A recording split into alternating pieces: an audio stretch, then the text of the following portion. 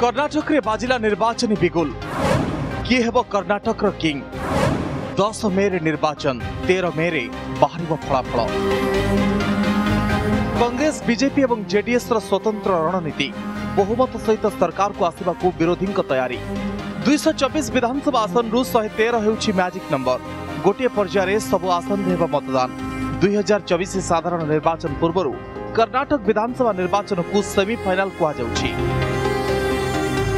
दक्षिण भारत में बीजेपी निजर एकमात्र गढ़ को बंचाई रखा प्रस्तुति करुवा बेले कांग्रेस जोरदार करुछि मिशन साउथ। राज्य में पुणी थे सरकार को फेरवा संग्राम करुछि। जेडीएस एथर भी किंग मेकर हेबा पई स्वतंत्र रणनीति प्रस्तुत करिछि। कर्नाटक निर्वाचन उपरे खाली राज्यवासींकर नुहे सारा देशर नजर रहिछि। The term of Karnataka Legislative Assembly is till 24th of May 2023. So we have to complete the entire process before that. There are 224 assembly constituencies, of which 36 are reserved for the SCs and 15 are reserved for the STs. Schedule for the Karnataka Assembly elections for 2020 would be like this. The Gazette notification would be issued on 13th of April. Last date of making nominations would be 20th of April. Date of scrutiny would be 21st April 2023. After that, the withdrawal of the candidature can be up to 24th of April. The polling will take place on 10th of 5 in single phase, and day of counting would be 13th of May. Karnataka रे जाति जनगणना सहित संरक्षण को नहीं असंतोष देखा मिले।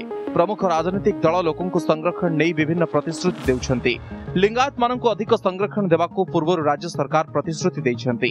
निकट रे बीजेपी सरकार संख्यालघुंक पई थिबा 4% संरक्षण को हटाई देथिले, जाहाकु नहीं राज्यर असंतोष बढ़िछि।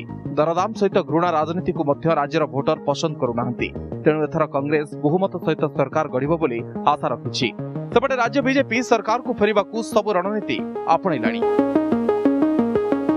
राज्य में एथर 5 कोटी 21 लाख भोटर मतदान करिवे। एमानक भितरे महिला भोटर अधिक, तेणु महिला को आकृष्ट करने राजनीतिक दल योजना करुछंती। आसंता एप्रिल 13 तारिख रे निर्वाचन पई विज्ञप्ति प्रकाश पाइबो। 20 तारिख पर्यंत प्रार्थीपत्र दाखल करा जाय परिबो।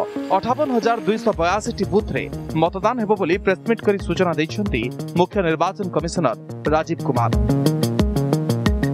Total electors in the states are 5.1 crores, of which male electors are 2.62 and female electors are around 2.59, almost equal. There are 58,282 polling stations in the state of Karnataka, of which 20,866 are urban. Average electors per polling stations comes to 883, and we'll be doing as usual the 50% webcasting, which comes to 29,140. 2018 निर्वाचन रे किए केते पाइथिला आसन गतथर काहाकु भी बहुमत मिली नथिया बेले BJP 104 आसन रे विजयी होइथिला। कांग्रेस 80 आसन रे विजयी होइथिला। जेडीएस 37 आसन रे विजयी होइथिला। जेडीएस एवं कांग्रेस मिसी राज्य रे मेंटो सरकार गठन करिथिया बेले 2019 रे सरकार भांगी जाइथिला। कांग्रेस रो 14 विधायक एवं 3 जेडीएस विधायक इस्तीफा देथिले। फल रे सरकार भांगी जाइथिला। बीजेपी सरकार गठन करिथिला। सेपटे एथर कर्नाटक रे आम आदमी पार्टी सबु आसन रे निर्वाचन लड़िबो बोली घोषणा करिछि।